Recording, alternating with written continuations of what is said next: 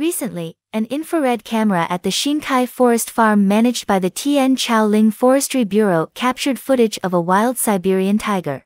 Workers identified it as an adult male wild Siberian tiger.